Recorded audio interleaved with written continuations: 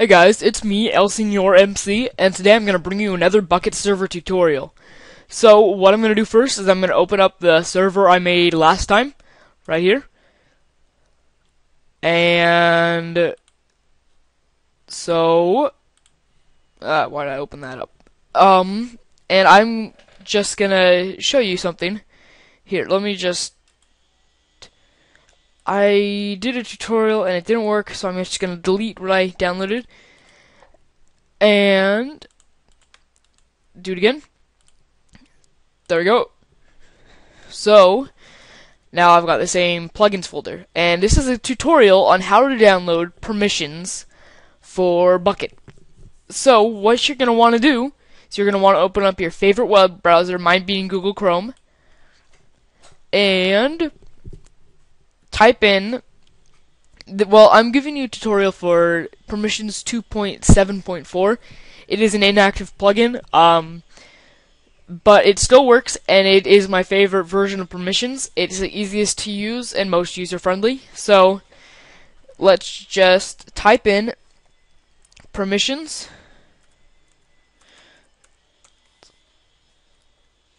And you should find it. It's actually the second result here. Inactive admin/dev permissions v 2.7.4 Phoenix. That one.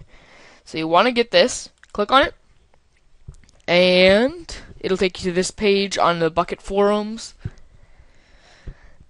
And so what you want to do now is you want to download the latest stable build. Don't download the latest dev build. Stable. And the full zip is what I prefer to get because it comes with everything. So I've already downloaded it before.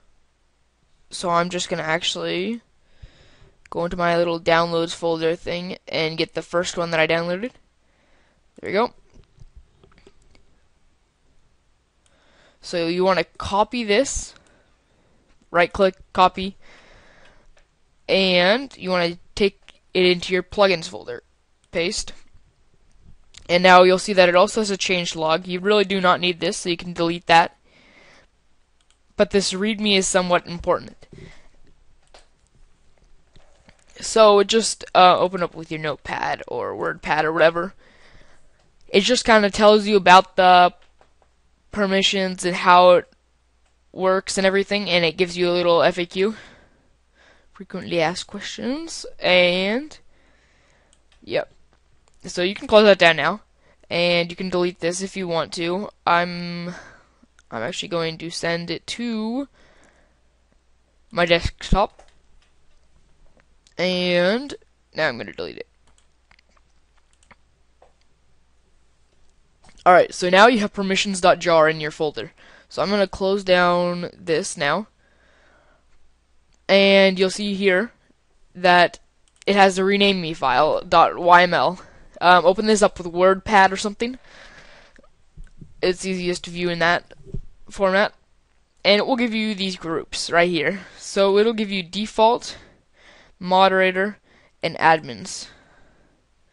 So now what you want to do with those is you want to enter yourself as one of the users. So I'm going to enter myself. My username is srminecraftable, and enter a friend. So I'm going to put in Penguin King 2010. He's a friend of mine. He also makes some YouTube videos. He's under the username Dizzercake. And I might be doing some multiplayer Let's Plays with him. And so you want to make sure that your admins folder, you're part of the admins when you enter your user, but you also want to make sure that your admins is named the same way and you have the same caps, and we do. And you want to make sure your permissions is this, is the little star, because that gives you all of the permissions to everything in the game. And I'm going to put a prefix of admin.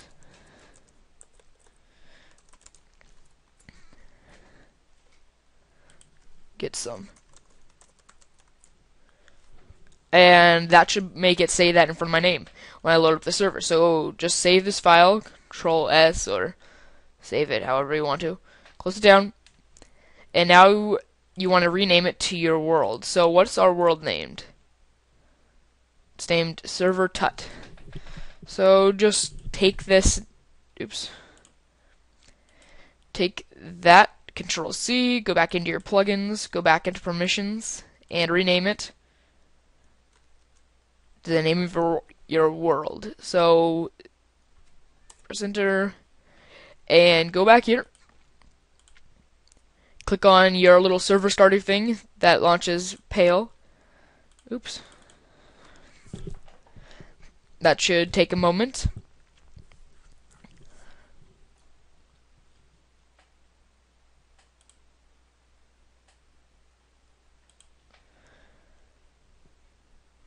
What? No. Alright, so now it's preparing the spawn area or whatever. And once that loads up, you're looking for a little message. There, permissions, version 2.7.4 Phoenix loaded. So that means that it worked. So it's done now. Now you've got that. You can minimize this page. Open up your Minecraft, and I will probably have lag. It is hard for me to be doing two things on my computer and record, so we'll see how that works though. So open up Minecraft, there we go. Log in. I'm using version 1.8.1, and I'm also running Optifine with it just because I like the FPS boosts. So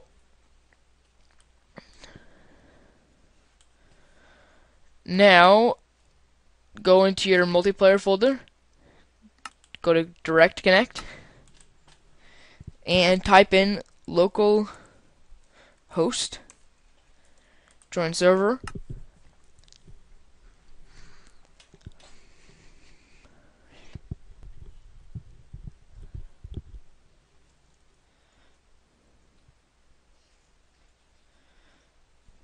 so I'm gonna set time set 0, oh, t/time set 0, there we go. Yes, I know Java is using a lot of CPU. So now all you need to do to find out whether it's working right is type. So glitchy. Okay, so t/permissions. That should tell you whether you are running it right or not. There we go. Permissions. Currently running version 2.7.4 Phoenix. Reload with /permission to reload world. Or leave world blank to reload default world. Yeah. So now all you need to type is hi. And it should show you your name. Oh, I'm not using a chat plugin. That'll be the next tutorial. I will show you how to download and install and use iChat for buckets. So thanks for watching this video, and I will see you for the next one. Bye.